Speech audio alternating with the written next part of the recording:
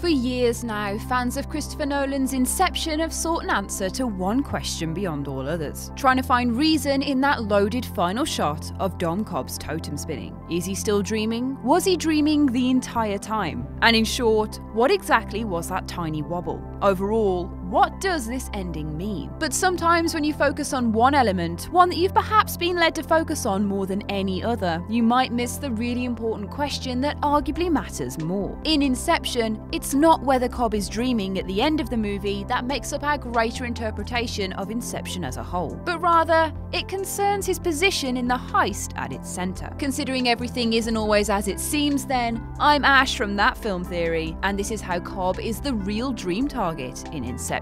We're presented with the idea that Cobb is an Inception agent at the heart of this movie. He's hired by Saito to implant the idea that target Robert Fisher should break up his company, by suggesting that his father had intended to do exactly the same thing. In essence, the plan is to make Fisher give himself the idea by travelling deep enough into his subconscious that a simple form of this idea will take root. Crucially, the film establishes that the subconscious is governed not by reason but by emotion, which is how the Inception is achieved, and that positive emotion is far more effective. On first reflection, the target is Fisher and the targeter is his rival Saito, who seeks to break up his father's empire for his own gain. However, if we look a little deeper and peel back all those dream layers, there's a possibility that it's not Fisher at all, but Cobb who is the real target, with Miles seeking to incept an idea into his head to save him. That idea? That he needs to move on from his guilt at the death of his wife Mal and get on with his life rather than obsessing over it. The theory goes that Miles employs Ariadne to place the idea deep within Cobb's subconscious, and that the key to her achieving that begins with a simple, repeated phrase. Do you want to become an old man, filled with regrets,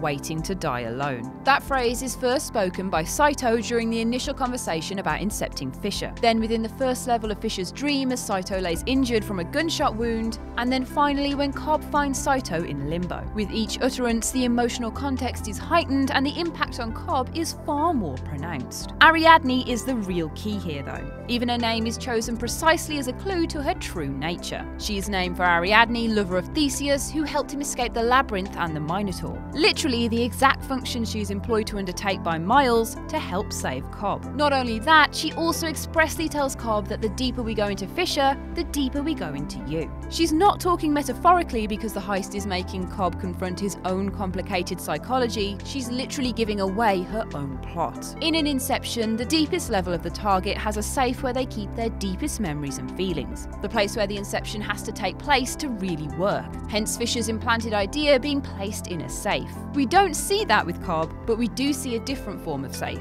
an emotional tomb of sorts that holds his most valuable memory, though it's a painful and toxic one rather than entirely cherished. We see that Cobb has created a series of floors accessible by an elevator, and each is defined by a moment he regrets and which is key to his own failed attempts to reclaim his life. He says he needs to change those memories, which is why he's locked them in permanently, but on the final forbidden basement level, he has locked away the memory of the last time he saw his wife alive. It might not be a physical safe, but the way he's trapped the idea works exactly the same way. The only way to penetrate that final level to get the idea into Cobb's subconscious is for Ariadne to break into it and transmit the idea. She has to achieve that through challenging what drives his entrapment, regret, partly by having Cobb speak to Mal and tell her that they did actually grow old together whilst they were lost in limbo. He is inspired to confront that idea by the implantation of Saito's mantra of becoming an old man filled with regret, waiting to die alone, realising that he both doesn't want that, as Mal's projection does, and that he lived a life of happiness with her already. Ariadne also symbolically kills Mal at the root of her toxic infection of Cobb, which ultimately also frees him. He has to come to realise that he is no longer at the mercy of her entrapment and that he can let his regrets leave him and move on. Even if the ending of the film suggests that he's still dreaming, it doesn't matter. What matters is that he's free of his regrets and has conquered his demons and can be with his children. Even if he's dreaming, he's metaphorically been woken up, and it's all thanks to that central Inception.